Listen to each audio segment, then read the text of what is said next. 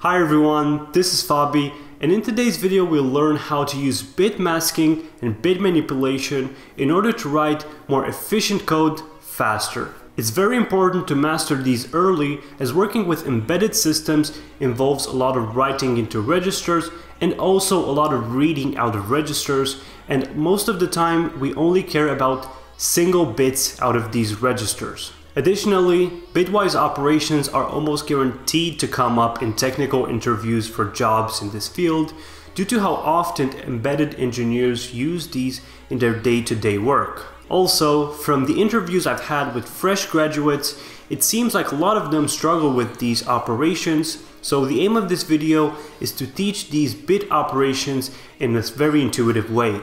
If you guys are new around here, this video is part of an educational series I'm doing on my channel called Embedded Systems Explained, and the aim of this series is to teach you embedded systems in a simple to understand manner and with examples so that you know how to use these in the real world. If you want to check out the other videos, there's going to be a link to the playlist in the pinned comment down below. First off, it's important to understand what bit manipulation and bit masking actually mean. Both of these are bit operations which help us more easily work with bits out of registers, for example. The main bit manipulation operators you need to know about in order to get started are AND, OR, and NOT, which we will talk about in this video. And then in part 2 we will talk about exclusive OR XOR and left and right shifting of bits. Bit masking refers to using a mask, hence the name, to extract just the useful information from a register, so let's say just a bit for example. But why do we need these? Well, in order to write embedded code, you're going to write code that is very close to your hardware, which is going to mean that you have to set a lot of registers and also to read the value of registers. The problem with this is that when we are reading a register's value, we don't actually care about all of the bits inside the register, which there's going to be at least 8 of. We usually just care about one of those bits. Same when we write back to a register. We don't usually want to write all of the bits at once, just one of them. Let's hear a quick message from today's sponsor, and then we'll discuss about each operator and when they are useful. Today's sponsor, PCBWay, is a leading provider of high-quality PCB manufacturing and assembly services. The pricing is also extremely competitive, and furthermore, if you have an idea for a new project or already have everything developed, PCBWay offers complete manufacturing services from producing PCBs, buying the necessary parts, assembling the PCBs, CNC machining, even 3D printing or injection molding, all the way to final assembly. No matter how complex your project is, PCBWay has got you covered. Click the link in the description to order your PCBs today at a very good price and with fast shipping, and also to check out their new services which will allow you to create your own project from the ground up. Before jumping in, you'll hear me talk about things like bit 0, bit 1, etc. You should think about these as constants which are already defined in your code, and basically they only have one bit set to 1 and the rest are set to 0. So in our case, bit 0 would be 1, bit 1 would be 2, etc. Additionally, I will mention multiple times that we are going to read something from a register or write something to a register, but you should know you can do the same thing with the variable you just declared. So it's not just working with registers, you can use these operators to also work with the variables that you declared.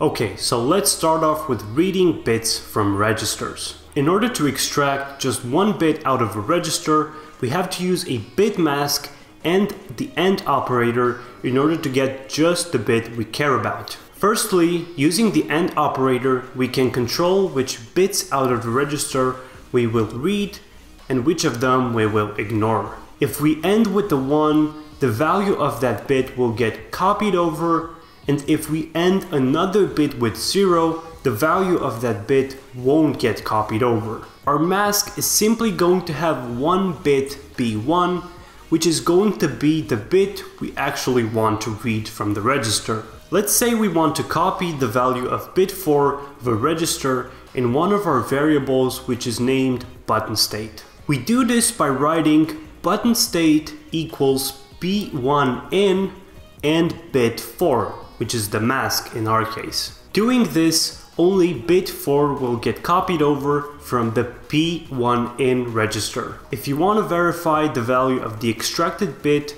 all you have to do is insert it in an if, and you don't have to compare it with anything, because if the bit is set, the condition will be true, otherwise it will be false. Do make sure to like the video if you are finding it helpful, subscribe, and hit the bell icon.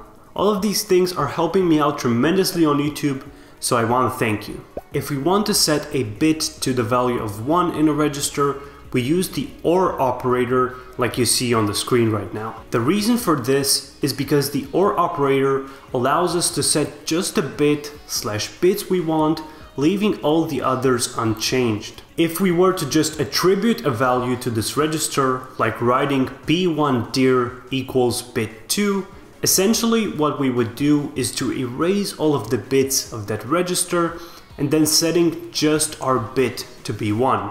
Avoid attributing a value to a register like this unless you are configuring a peripheral from scratch and you want to start off clean. If this is not what you are doing and you just want to set a bit to be 1, use OR equals and you will accomplish just that. If we want to set a bit of a register to be 0, this will involve the AND operator, NOT operator, and a bit mask. So let's see why we need to do so many things just to set a bit to be 0. Firstly, using the AND operator, we can control which of the bits of the register will remain unchanged and which of them will be set to 0. If we end with the 1, the value of the bit will remain unchanged, and if we end with the 0, the value of the bit will be set to 0 regardless of its previous state. Therefore, we will want to make sure that our bit mask will have a 0 at the position where we want to write a 0 in the register. How do we do this easily through code? Well, we write a bit mask, of course. So let's say we want to set bit 3 to be 0, and if our bit mask were just bit 3 and we were to AND this mask with our register, the result would be that all of the bits of the register would be set to 0, apart from the bit we actually wanted to set to 0. This obviously wasn't what we wanted, so the mask is incorrect. What we actually still need to do is to negate the mask using the NOT operator. This makes it so that all of the bits that were previously 0 will now be 1, and the bit which was previously 1 will now be a 0. Now our mask is correct, as it has all of its positions set to 1, apart from the position which corresponds to the position where we want to set a 0 in the register. We can actually do all of this with the one-liner, creating our mask and ending it with the register in order to set the value of the bit we want to 0. Just like in the previous case, simply attributing the value of 0 to a register